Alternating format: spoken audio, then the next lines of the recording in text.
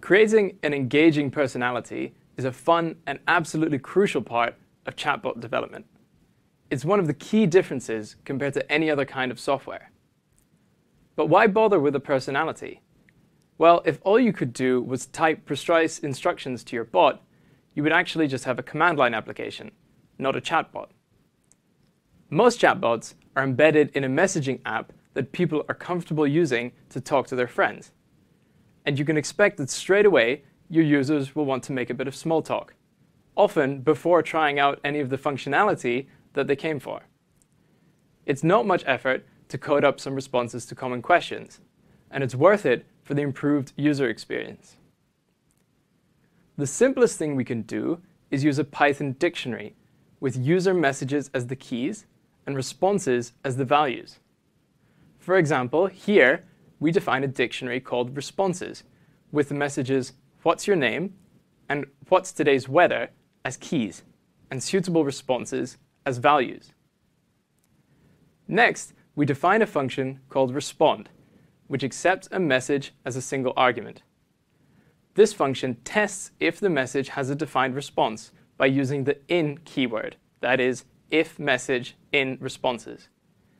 This statement only returns true if the message corresponds to one of the keys in the dictionary. Notice that this will only work if the user's message exactly matches a key in the dictionary. In later chapters, you will build much more robust solutions. Notice that if there isn't a matching message, the return keyword will never be reached, so the function will return none. Since the world outside is always changing, your bot's answers have to be able to as well. The first thing you can do is add some placeholders to the responses. For example, instead of "the weather is sunny," you can have a template string, like "it's brackets today." Then later you can insert a variable "weather today" by calling format weather today. Now, it quickly gets dull hearing the same responses over and over again. So it's a very good idea to add a little variety. To return completely different responses, we can replace the values in the responses dictionary with lists.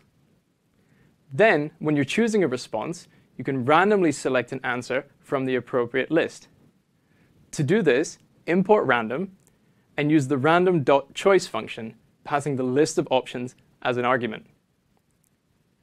For now, we're still relying on the user message exactly matching one of our predefined messages, but we'll soon move to a more flexible approach. A great way to keep users engaged is to ask them questions, or invite them to go into more detail. This was actually one of the things which made the Eliza bot so fun to talk to.